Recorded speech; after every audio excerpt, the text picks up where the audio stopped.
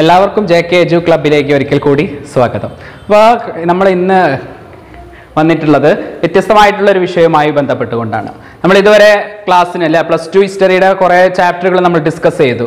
എല്ലാവരും അത് ഓർക്കുന്നുണ്ടാവുമെന്ന് വിചാരിക്കുന്നു.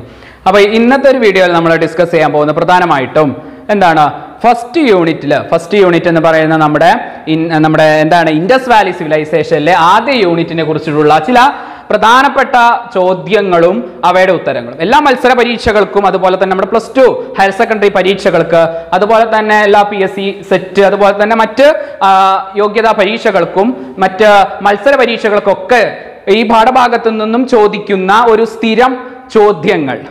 ഇത് പഠിച്ചു കഴിഞ്ഞാൽ നിങ്ങൾക്ക് ഈ പാഠഭാഗത്തു നിന്ന് പിന്നെ ഏത് ചോദ്യം വന്നാലും നിങ്ങൾക്ക് ഉത്തരം എഴുതാവുന്ന രീതിയിലുള്ള കുറച്ച് ടിപ്സുകൾ അല്ലെങ്കിൽ ചില 1 വേർഡ് ക്വസ്റ്റ്യൻസുകൾ അല്ലെങ്കിൽ ചില 2 മാർക്കിനുള്ള ചില ക്വസ്റ്റ്യൻസുകളാണ് നമ്മൾ ഇന്ന് ഡിസ്കസ് ചെയ്യാൻ പോകുന്നത്. അപ്പോൾ എല്ലാവർക്കും JK Edu ക്ലബിലേക്ക് ഒരിക്കൽ കൂടി സ്വാഗതം.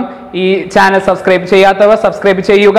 അതുപോലെ തന്നെ നിങ്ങളുടെ ബെൽ ബട്ടണും കൂടി ഒന്ന് ക്ലിക്ക് ചെയ്യുക. നിങ്ങൾക്ക് ഞാൻ അപ്ലോഡ് ചെയ്യുന്ന കൂടുതൽ വീഡിയോസ് നിങ്ങൾക്ക് കാണാവുന്നതാണ്. അപ്പോൾ നമുക്ക് നേരെ ക്ലാസ്സിലേക്ക് കിടക്കാം അല്ലേ. ഒന്നാമത്തെ ഒരു യൂണിറ്റ് എന്താ നിങ്ങൾക്ക് അറിയാം. എന്താണ് നമ്മൾ ഇൻഡസ് വാലി സിവിലൈസേഷനെ കുറിച്ചിട്ടുള്ളതായിരുന്നു നമ്മൾ ഒന്നാമത്തെ ഒരു ചാപ്റ്റർ എന്ന് പറയുന്നത് അല്ലെ. അപ്പോൾ ഇതില് പ്രധാനമായിട്ടും നമുക്ക് വരുന്നത് ഒരു 10ഓളം ക്വസ്റ്റ്യൻസുകളാണ് പ്രധാനമായിട്ടും പരീക്ഷകൾക്ക് നിരന്തരമായിട്ട് ചോദിക്കുന്ന പ്രധാനപ്പെട്ട ചില ചോദ്യങ്ങളായിട്ട് പറയുന്നത്. അതിൽ ഒന്നാമത്തെ ഒരു ഭാഗം അല്ലെങ്കിൽ ഒരു 1 മാർക്കിനുള്ള ഒരു ചോദ്യം എന്ന് പറയുന്നത് who firstly excavated the Harappan site. ആരാണ് ആദ്യമായിട്ട് ഹാരപ്പൻ സൈറ്റ് എക്സ്കവേറ്റ് ചെയ്തത്? ആരാണ് ആദ്യമായിട്ട് ഹാരപ്പൻ സൈറ്റ് കണ്ടെത്തിയത്? ആരാണ്? ഉത്തരം എന്താണ്? John marshal in 1924. 1924 ജോൺ മാർഷലാണ് എന്ന് പറയുന്ന ഒരു ആർക്കിയോളജിസ്റ്റ് ആണ് എന്ത് കണ്ടെത്തിയത്? ഹാരപ്പൻ സൈറ്റ് കണ്ടെത്തിയത്. ആരാണ് അതിന് പിന്തുണച്ചത്? Alexander Cunningham. അപ്പൊ ഒരു 1 വേർഡ് ക്വസ്റ്റ്യൻ അവിടെ നിന്ന് വന്നു. എന്താണ് അലക്സാണ്ടർ കണ്ണിംഗ്ഹാം? ആരാണ് Alexander Cunningham? Archaeological survey of ഇന്ത്യയുടെ ആദ്യത്തെ ചെയർമാനാണ് ആര്? Alexander Cunningham. Okay, Alexander Cunningham നോക്കാം. അലക്സാണ്ടർ കണ്ണിംഗ്ഹാം ആണ് ആര്? ആദ്യത്തെ ആർക്കിയോളജിക്കൽ സർവേ ഓഫ് ഇന്ത്യയുടെ ആദ്യ ചെയർമാനാണ് ആര്? Alexander Cunningham. ഇദ്ദേഹത്തിന്റെ നിർദ്ദേശപ്രകാരമാണ് ജോൺ മാർഷൽ 1924 ഹാരപ്പൻ സിവിലൈസേഷൻ അല്ലെങ്കിൽ ഹാരപ്പൻ സൈറ്റ് എക്സ്കവേറ്റ് ചെയ്തത്. ഓക്കെ, അതാണ് 1 വേർഡിനുള്ള ഒരു ഇമ്പോർട്ടന്റ് ആയിട്ടുള്ള ഒരു ചോദ്യം. മറ്റൊരു ചോദ്യത്തിലേക്ക് നമ്മൾ കടക്കുകയാണെങ്കിൽ പ്രധാനമായിട്ട് ഈ പാഠത്ത് നിന്ന് വരുന്നത് ചില പ്രധാനപ്പെട്ട സ്ഥലങ്ങൾ അടയാളപ്പെടുത്താനാണ്. ഭൂപടത്തിൽ അല്ലെങ്കിൽ ഇന്ത്യയുടെ ആദ്യകാല പുരാതന ഇന്ത്യൻ ഭൂപടത്തിൽ നമ്മുടെ ഇന്നത്തെ ഹാരപ്പൻ സൈറ്റുകൾ എന്ത് ചെയ്യാനാണ്? അടയാളപ്പെടുത്താനാണ്. ഇന്ത്യയുടെ മാപ്പ് ഒന്ന് ശ്രദ്ധിക്കുക. ഇന്ത്യയുടെ മാപ്പിൽ പ്രധാനമായിട്ടും ഹാരപ്പൻ സൈറ്റുകൾ എവിടെയൊക്കെയാണ് സ്ഥിതി ചെയ്യുന്നത്, അത് എങ്ങനെയൊക്കെയാണ് എന്ന് നമുക്ക് കാണാവുന്നതാണ്.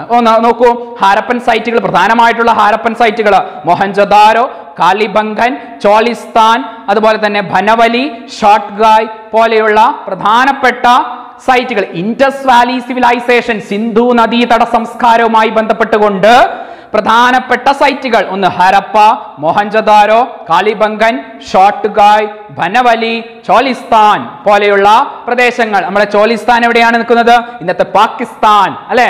ഭനവലി എവിടെയാണ്? ഹരിയാന.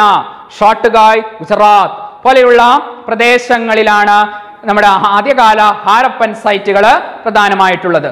ഓക്കെ, എല്ലാവരും മാപ്പ് ശ്രദ്ധിച്ചല്ലോ അല്ലെ. അപ്പൊ ഇതിന് പ്രധാനപ്പെട്ട നമുക്കൊരു പരീക്ഷയ്ക്ക് വരുന്ന ചോദ്യമാണ് എന്ത്? മാപ്പിൽ അടയാളപ്പെടുത്താൻ. മാപ്പിന്റെ ഒരു ക്വസ്റ്റ്യൻ സ്ഥിരമായിട്ട് നമ്മുടെ ഹയർ സെക്കൻഡറി +2 തലത്തിലുള്ള പരീക്ഷകളിൽ വരുന്നതാണ്. ഓക്കെ, അപ്പൊ എന്താണ് അതിൽ നിന്നും കണ്ടെത്തിയതാണ് നമ്മൾ എന്ത്? ഏത് നദിയുടെ തീരത്തായിരുന്നു നമ്മുടെ ഇൻഡസ് വാലി സിവിലൈസേഷൻ? ഇൻഡസ് സൈന്ധവ നദി അല്ലെങ്കിൽ സിന്ധു നദിയുടെ തീരത്തായിരുന്നു അല്ലെ. സിന്ധു നദിയുടെ തീരത്തായിരുന്നു ഇൻഡസ് വാലി സിവിലൈസേഷൻ എന്ത് ചെയ്തത്? ആരംഭിച്ചത്. ഓക്കെ, എല്ലാവർക്കും മനസ്സിലായെന്ന് വിചാരിക്കുന്നു. അപ്പോൾ ഇത്തരത്തിലുള്ള പ്രദേശങ്ങളൊക്കെയാണ് നമ്മൾ എന്തുള്ളത്? ആദ്യകാല സിന്ധു നദീതട സംസ്കാരവുമായി ബന്ധപ്പെട്ടുകൊണ്ട് നമുക്ക് പറയാവുന്ന പ്രധാനപ്പെട്ട സ്ഥലങ്ങൾ എന്ന് പറയുന്നത്. ഓക്കെ, ദെൻ അവരുടെ പ്രധാനപ്പെട്ട മറ്റൊരു ചോദ്യം എന്ന് പറയുന്നത് എന്താണ്? ഈ പാഠഭാഗത്തു നിന്നും മറ്റൊരു ചോദ്യം പ്രധാനമായിട്ട് നമുക്ക് വരാവുന്ന മറ്റൊരു ചോദ്യം എന്ന് പറയുന്നത് explain the subsistence strategies of Indus Valley civilisation or Mohenjodaro people. അപ്പൊ എന്താണ് പ്രധാനമായിട്ടും മറ്റൊരു ചോദ്യം വരുന്നത്? explain the subsistence strategies. നോക്കാം ചോദ്യം വരുന്നു നോക്കൂ. Explain the subsistence strategies of Harappan people. Okay, അല്ലെങ്കിൽ സിന്ധു നദീതട സംസ്കാരത്തിൽ അല്ലെങ്കിൽ മോഹൻജദാരോയിൽ ഉണ്ടായിരുന്ന ആളുകളുടെ പ്രധാനപ്പെട്ട സബ്സിസ്റ്റൻസ് സ്ട്രാറ്റജീസ് എന്ന് പറഞ്ഞാൽ എന്താണ്? അവരുടെ ജീവിതത്തിനുള്ള മാർഗങ്ങൾ എന്തൊക്കെയായിരുന്നു, അവരുടെ നിലനിൽപ്പിന് ആവശ്യമായിട്ടുള്ള മാർഗങ്ങൾ എന്തൊക്കെയായിരുന്നു, സബ്സിസ്റ്റൻസ് സ്ട്രാറ്റജീസ് എന്തൊക്കെയാണ് എന്ന് ശ്രദ്ധിക്കോ. എന്തൊക്കെ സബ്സിസ്റ്റൻസ് സ്ട്രാറ്റജീസ് ആയിരുന്നു അവർക്ക് ഉണ്ടായിരുന്നെന്ന് നോക്കാം നമുക്ക്. പ്രധാനമായിട്ടും 2-3 പോയിന്റ്, 3 മാർക്കിനുള്ള ചോദ്യങ്ങളാണ് അതിൽ നിന്നും വരിക. എന്തൊക്കെ പോയിന്റുകളാണ് നിങ്ങൾക്ക് അറിയാം? എന്തൊക്കെയായിരുന്നു അവർ ചെയ്തിരുന്നത്? ഒന്ന് കൃഷി. അതിൽ തന്നെ നമുക്കൊരു ചോദ്യം വരുന്നതാണ്, what is the back bone of Indus Valley civilisation? എന്താണ് ഇൻഡസ് വാലി സിവിലൈസേഷന്റെ നട്ടെല്ല് എന്നറിയപ്പെടുന്നത്? എന്താണ്? Which is the back bone അല്ലെ?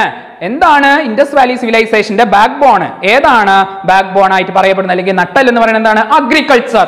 എല്ലാവർക്കും അറിയാം, കൃഷിയാണ്. ഏതൊരു സംസ്കാരത്തിന്റെയും എന്താണ് ഒരു അടിത്തറ അല്ലെങ്കിൽ ഒരു ബേസ്മെന്റ് എന്ന് പറയുന്നത് എന്തായിരിക്കും? അഗ്രികൾച്ചർ ആണ്, കൃഷിയായിരിക്കും അല്ലെ?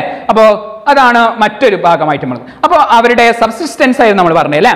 സബ്സിസ്റ്റൻസ് സ്ട്രാറ്റജീസ് എന്തൊക്കെയാണെന്ന് ശ്രദ്ധിക്കൂ. ഒന്ന് agriculture, then domestication of animals and fishing, അതുപോലെ തന്നെ മറ്റ് പല, അതായത് തന്നെ എന്താണ് ക്രാഫ്റ്റ് പ്രൊഡക്ഷൻ. അപ്പോൾ ഇതൊക്കെ വൺ വേർഡ് ആയിട്ട് നമുക്ക് ഇങ്ങനെ എഴുതാവുന്ന ചോദ്യങ്ങളാണ്. ഓക്കെ, അതുപോലെ തന്നെ മറ്റൊരു മത്സര പരീക്ഷയ്ക്ക്, അതായത് ഒരു സെറ്റ് പോലെയുള്ള എക്സാമിനൊക്കെ നമുക്ക് നിരന്തരം വരുന്ന ഒരു ചോദ്യമാണ് എന്ത്? ഇവരുടെ ആർക്കിയോളജിക്കൽ അല്ലെങ്കിൽ ഇവരുടെ ആർട്ടിഫാക്ട്സുകൾ അല്ലെങ്കിൽ ഇവരുടെ craft production is the centre of craft production. അതായത് ക്രാഫ്റ്റ് പ്രൊഡക്ഷൻ അല്ലെങ്കിൽ കരകൗശല വിദ്യയുടെ പ്രധാനപ്പെട്ട ഒരു കേന്ദ്രം എന്ന് പറയുന്നത് ഏത് പ്രദേശമായിരുന്നു? പാകിസ്ഥാനിലെ ചോളിസ്ഥാൻ ആയിരുന്നു ക്രാഫ്റ്റ് പ്രൊഡക്ഷന്റെ ഒരു സെന്റർ എന്ന് പറഞ്ഞിരുന്നത്. അപ്പൊ ഒരു വൺ വേർഡിന്റെ ഒരു ക്വസ്റ്റ്യൻ ആണ് അത്. അതായത് ഹാരപ്പൻ ജനതയിലെ അല്ലെങ്കിൽ ഇൻഡസ് വാലി സിവിലൈസേഷനിൽ പ്രധാനപ്പെട്ട സിന്ധു നദീതട സംസ്കാരത്തിലെ പ്രധാനപ്പെട്ട കരകൗശല വിദ്യയുടെ പ്രധാനപ്പെട്ട ഒരു കേന്ദ്രം എന്ന് പറയുന്നത് it is the centre of craft production in Indus Valley civilisation. ഏതാണ് ആ സ്ഥലം? ചോളിസ്ഥാൻ. പാകിസ്ഥാനിലെ ചോളിസ്ഥാൻ എന്ന് പറയുന്ന ഒരു പ്രദേശമാണ് എന്ത്? ക്രാഫ്റ്റ് പ്രൊഡക്ഷന്റെ ഒരു സെന്റർ എന്ന് പറയുന്നത്. ഇനി നമുക്ക് മറ്റൊരു ഭാഗത്തേക്ക് കിടക്കാം.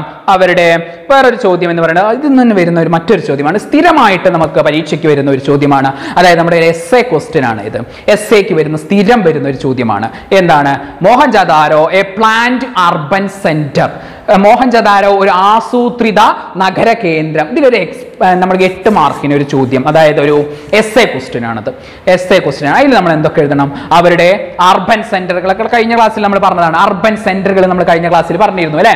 അതുപോലെ തന്നെ അവരുടെ ഡ്രൈനേജ് സിസ്റ്റം എന്ന് പറഞ്ഞാൽ അഴുക്കുചാൽ സമ്പ്രദായം.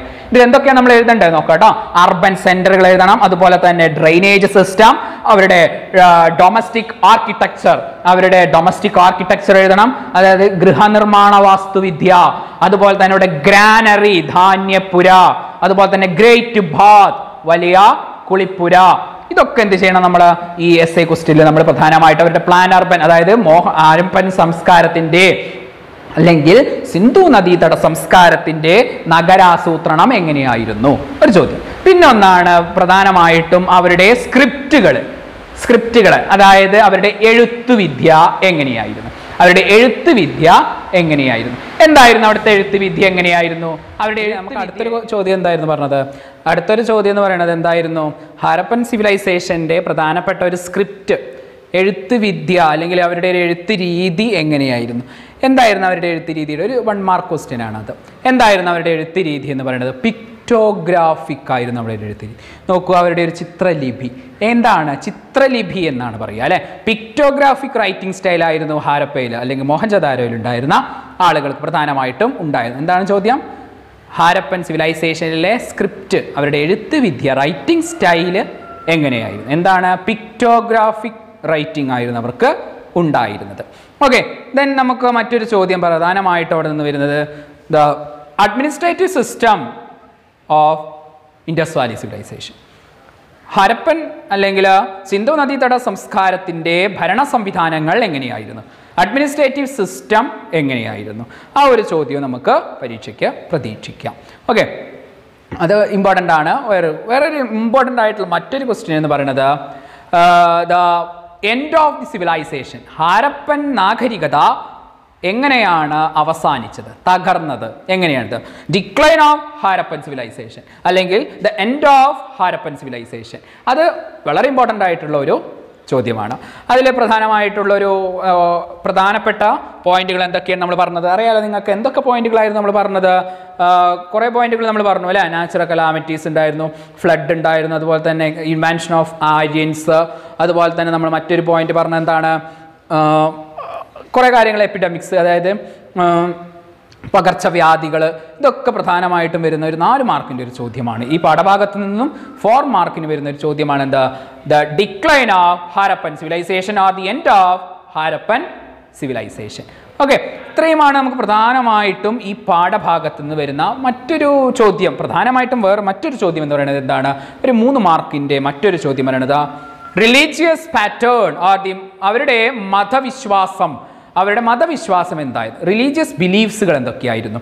നമ്മൾ പ്രധാനമായിട്ട് ഒരു പറഞ്ഞിരുന്നു, ഒരു യൂണിക്കോൺ എന്ന് പറയുന്ന ഒരു ഒറ്റക്കൊമ്പുള്ള കാള. ചിത്രത്തിലേക്ക് ശ്രദ്ധിക്കാം, ഒറ്റക്കൊമ്പുള്ള ഒരു കാളയുടെ ചിത്രം അല്ലേ.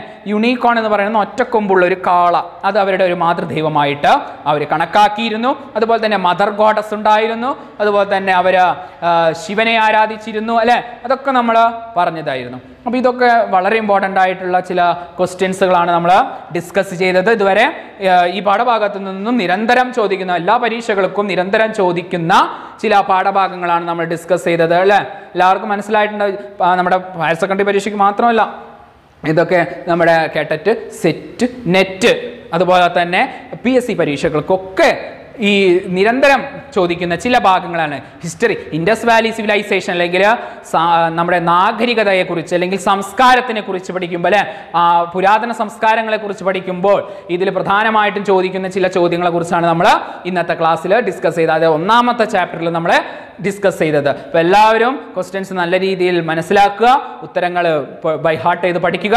അതോടൊപ്പം തന്നെ എന്ത് ചെയ്യുക, ഇത് കൂടുതലായിട്ട് നമുക്ക് അടുത്ത ക്ലാസ്സുകളിൽ, നമ്മൾ അടുത്ത ചാപ്റ്ററിൽ പ്രധാനമായിട്ടും ചോദിക്കുന്ന പരീക്ഷയ്ക്ക് വരുന്ന ചോദ്യങ്ങൾ അടുത്ത ക്ലാസ്സിൽ നമ്മൾ ഡിസ്കസ് ചെയ്യുന്നതായിരിക്കും. അപ്പോൾ എല്ലാവർക്കും ഒരിക്കൽ കൂടി നന്ദി പറയുന്നു. അതിന് മുമ്പായിട്ട് എല്ലാവരും എൻ്റെ ചാനൽ സബ്സ്ക്രൈബ് ചെയ്യുക, ലൈക്ക് ചെയ്യുക, അതുപോലെ തന്നെ എന്ത് ചെയ്യുക, ഷെയർ ചെയ്യുക, ബെൽ ബട്ടണും കൂടി ഒന്ന് പ്രസ് ചെയ്യുക. അപ്പോൾ നമുക്ക് അടുത്ത ചാപ്റ്ററിൽ 2ാമത്തെ ചാപ്റ്ററിനെ കുറിച്ചുള്ള അതിൽ പ്രധാനമായിട്ട് നമുക്ക് പറയുന്ന പ്രധാനപ്പെട്ട ചോദ്യങ്ങളുമായിട്ട് നമുക്ക് അടുത്ത ക്ലാസ്സിൽ വീണ്ടും കാണാം. അതുവരേക്കും എല്ലാവർക്കും നന്ദി, നമസ്കാരം.